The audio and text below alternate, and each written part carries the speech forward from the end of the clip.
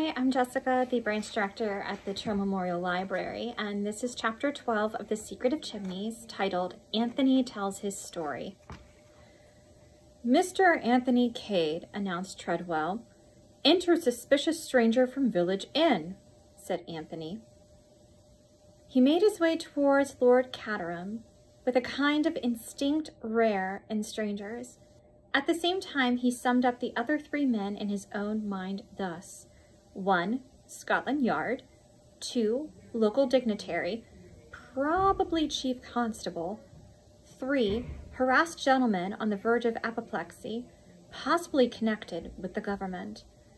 I must apologize, continued Anthony, still addressing Lord Caterham, for forcing my way in like this, but it was rumored round the Jolly Dog, or whatever the name of your local pub may be, that you had had a murder up here, and as I thought I might be able to throw some light upon it, I came along.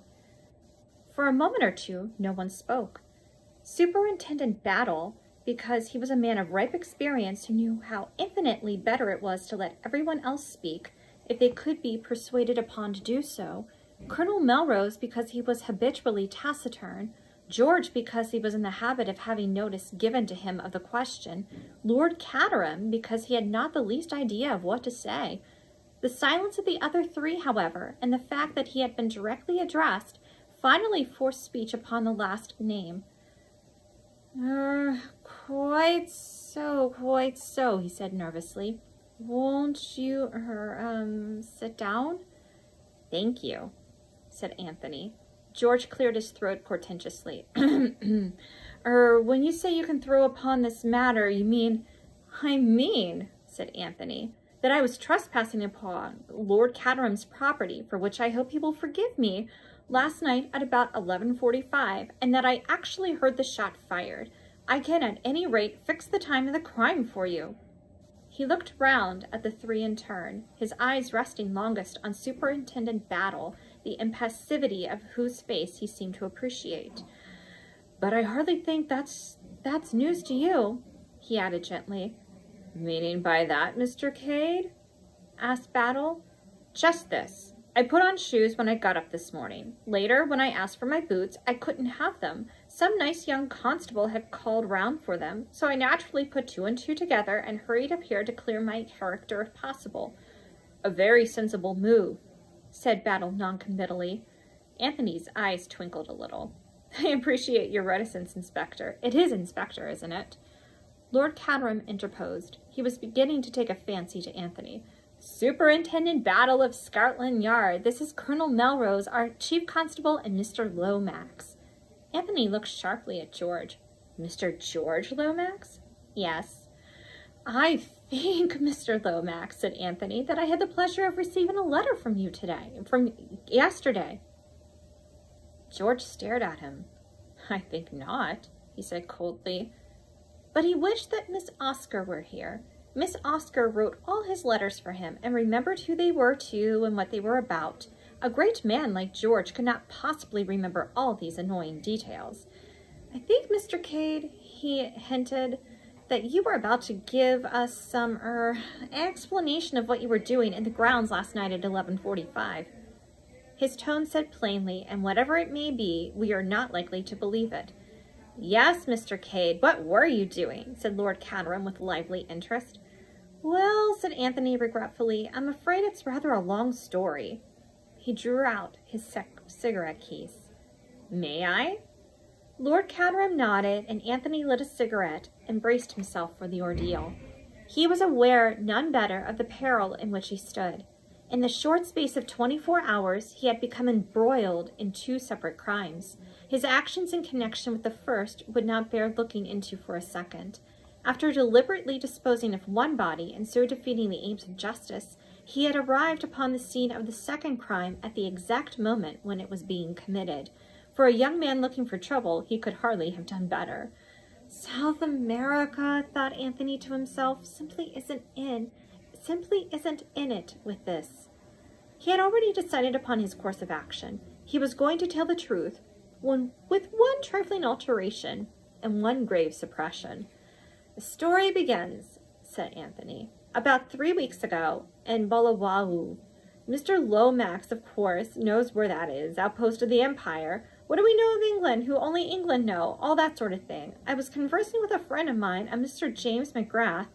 He brought out the name slowly, with a thoughtful eye on George. George bounded in his seat and repressed an exclamation with difficulty. The upshot of our conversation was that I came to England to carry out a little commission for Mr. McGrath, who was unable to go himself. Since the passage was booked in his name, I traveled as James McGrath. I don't know what particular kind of offense that was. The superintendent can tell me, I dare say, and run me in for so many months hard, if necessary. We'll get on with the story, if you please, sir, said Battle, but his eyes twinkled a little. On arrival in London, I went to the Blitz Hotel, still as James McGrath. My business in London was to deliver a certain manuscript to a firm of publishers, but almost immediately I received deputations from the representatives of two political parties of a foreign kingdom. The methods of one were strictly constitutional, the methods of the other were not. I dealt with them both accordingly, but my troubles were not over. That night my room was broken into, and an attempt at burglary was made by one of the waiters at the hotel. That was not reported to the police, I think, said Superintendent Battle. You're right, it was not. Nothing was taken, you see. But I did report the occurrence to the manager of the hotel, and he will confirm my story and tell you that the waiter in question decamped rather abruptly in the middle of the night. The next day, the publishers rang me up and suggested that one of their representatives would call upon me and receive the manuscript. I agreed to this, and the arrangement was duly carried out on the following morning. Since I have heard nothing further, I presume the manuscript reached them safely. Yesterday, still as James McGrath, I received a letter from Mr. Lomax. Anthony paused. He was by now beginning to enjoy himself. George shifted uneasily. I remember, he murmured, such a large correspondence. The name, of course, being different, I could not be expected to know, and I may say, George's voice rose a little, firm in assurance of moral stability, that this masquerading as another man in the highest degree improper. I have no doubt whatever that you have incurred a severe legal penalty. In this letter, continued Anthony, unmoved, Mr. Lomax made various suggestions concerning the manuscript in my charge. He also extended an invitation to me from Lord Caterham to join the house party here. Delighted to see you, my dear fellow, said the nobleman. Better late than never, eh? George frowned at him. Superintendent Battle bent an unmoved eye upon Anthony. And is that your explanation for your presence here last night, sir? He asked. Certainly not, said Anthony warmly.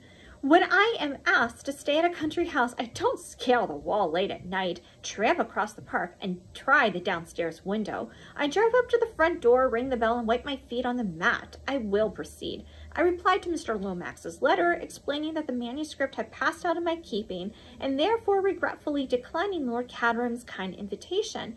But after I had done so, I remembered something which had up till then escaped my memory. He paused. The moment had come for skating over thin ice. I must tell you that in my struggle with the waiter Giuseppe, I had wrested from him a small bit of paper with some words scribbled on it. They had conveyed nothing to me at the time, but I still had them, and the mention of chimneys recalled them to me. I got the torn scrap out and looked at it. It was as I had thought. Here is the piece of paper, gentlemen. You can see for yourselves. The words on it are Chimneys, 11:45, Thursday. Battle examined the paper attentively. Of course, continued Anthony, the word chimneys might have nothing to do with this house. On the other hand, it might, and undoubtedly this Giuseppe was a thieving rascal. I made up my mind to motor down here last night, satisfy myself that all was as it should be, put up at the inn, and call upon Lord Caterham in the morning and put him on his guard in case some mischief should be intended during the weekend.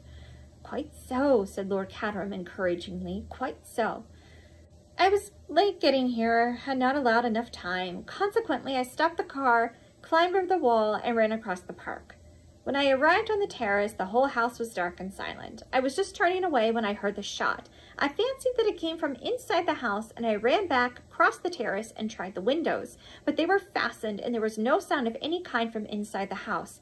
I waited a while, but the whole place was as still as the grave, so I made up my mind that I had made a mistake, and that what I had heard was a stray poacher. Quite natural conclusion to come to under the circumstances, I think. Quite natural, said Superintendent Battle expressionlessly. I went on to the inn, put up as I said, and heard the news this morning. I realized, of course, that I was a suspicious character, bound to be under the circumstances, and came up here to tell my story, hoping it wasn't going to be handcuffs for one. There was a pause. Colonel Melrose looked sideways at Superintendent Battle. I think the story seems clear enough, he remarked. Yes, said Battle. I don't think we'll be handing out any handcuffs this morning. Any questions, Battle? There's one thing I'd like to know. What was the manuscript? He looked across at George, and the latter replied with a trace of unwillingness. Memoirs of the late Count Stillpitch. You see, you needn't say anything more, said Battle. I see perfectly. He turned to Anthony. Do you know who it was that was shot, Mr. Cade? At the Jolly Dog, it was understood to be a Count Stanislaus or some such name. Tell him, said Battle laconically to George Lomax. George was clearly reluctant, but he was forced to speak. The gentleman who was staying here incognito as Count Stanislaus was His Highness Prince Michael of Czechoslovakia. Anthony whistled. That must be deuced awkward, he remarked. Superintendent Battle, who had been watching Anthony closely, gave a short grunt as though satisfied of something and rose abruptly to his feet. There are 1 or 2 questions I'd like to ask Mr. Cade, he announced. I'll take him into the council chamber with me if I may. Certainly, certainly, said Lord Caterham. Take him anywhere you like. Anthony and the detective went out together. The body had been moved from the scene of the tragedy. There was a dark stain on the floor where it had lain, but otherwise there was nothing to suggest that a tragedy had ever occurred. The sun poured in through the 3 windows, flooding the room with light and bringing out the mellow tone of the old paneling. Anthony looked round him with approval. Very nice, he commented. Nothing much to beat old England, is there? Did it seem to you at first that it was in this room the shot was fired? Asked the superintendent, not replying to Anthony's eulogium. Let me see. Anthony opened the window and went out on the terrace, looking up at the house. Yes, that's the room all right, he said. It's built out and occupies all the corner. If the shot had been fired anywhere else, it would have sounded from the left. But this was from behind me or to the right, if anything. That's why I thought of poachers. It's at the extremity of the wing, you see. He stepped back across the threshold and asked suddenly, as though the idea had just struck him, Why do you ask? You know he was shot here, don't you? Ha! said the superintendent. We never know as much as we'd like to know, but yes, he was shot here all right. Now you said something about trying the windows, didn't you? Yes, they were fastened from the inside. How many of them did you try? All 3 of them. Sure of that, sir? I'm in the habit of being sure. Why do you ask? That's a funny thing, said the superintendent. What's a funny thing? When the crime was discovered this morning, the middle one was open. Not latched, that is to say. Phew, said Anthony, sinking down on the window seat and taking out his cigarette case. That's rather a blow. That opens up quite a different aspect of the case. It leaves us 2 alternatives. Either he was killed by someone in the house and that someone unlatched the window after I had gone to make it look like an outside job, incidentally, with me as Little Willie, or else, not to mince matters, I'm lying. I dare say you incline to the second possibility, but upon my honor, you're wrong. Nobody's going to leave this house until I'm through with them, I can tell you that, said Superintendent Battle grimly. Anthony looked at him keenly. How long have you had the idea that it might be an inside job? He asked.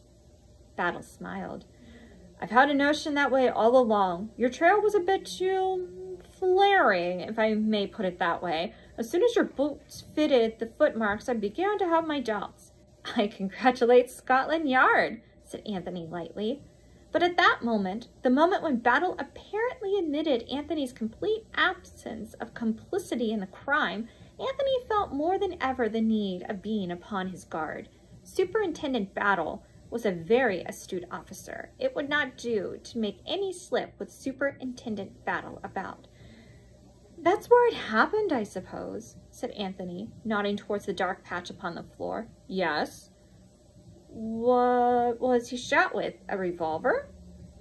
Yes, but we shan't know what make until they get the bullet out at the autopsy. It wasn't found then? No, it wasn't found. No clues of any kind? Well, we've got this. Rather after the manner of a conjurer, Superintendent Battle produced a half sheet of notepaper, and as he did so, he again watched Anthony closely without seeming to do so. But Anthony recognized the design upon it without any sign of consternation. Ha ha! Comrades of the Red Hand again! If they're going to scatter this sort of thing about, they ought to have it lithographed. It must be a frightful nuisance doing everyone separately. Where was this found? Underneath the body. You've seen it before, sir? Anthony recounted to him in detail his short encounter with that public-spirited association. The idea is, I suppose, that the comrades did it in. Do you think it likely, sir? Well, it would be in keeping with their propaganda, but I've always found that those who talk most about blood have never naturally seen it run. I shouldn't have said the comrades with the guts myself, and they're such picturesque people, too. I don't see one of them disguising himself as a suitable guest for a country house. Still, one never knows. Quite right, Mr. Cade. One never knows. Anthony looked suddenly amused. I see the big idea now. Open window, trail of footprints, suspicious stranger at the village inn. But I can assure you, my dear superintendent, that whatever I am not the local agent of the Red Hand. Superintendent Battle smiled a little. Then he played his last card. Would you have any objection to seeing the body? He shot out suddenly. None whatever, rejoined Anthony. Battle took a key from his pocket and, preceding Anthony down the corridor, paused at a door and unlocked it. It was one of the smaller drawing rooms. The body lay on a table covered with a sheet. Superintendent Battle waited until Anthony was beside him and then whisked away the sheet suddenly. An eager light sprang into his eyes as the half-uttered exclamation and the start of surprise which the other gave. So you do recognize him, Mr. Cade, he said, in a voice that strove to render devoid of triumph. I've seen him before, yes, said Anthony, recovering himself, but not as Prince Michael Obalovich. He purported to come from Messrs. Balderson and Hodgkins, and he called himself Mr. Holmes.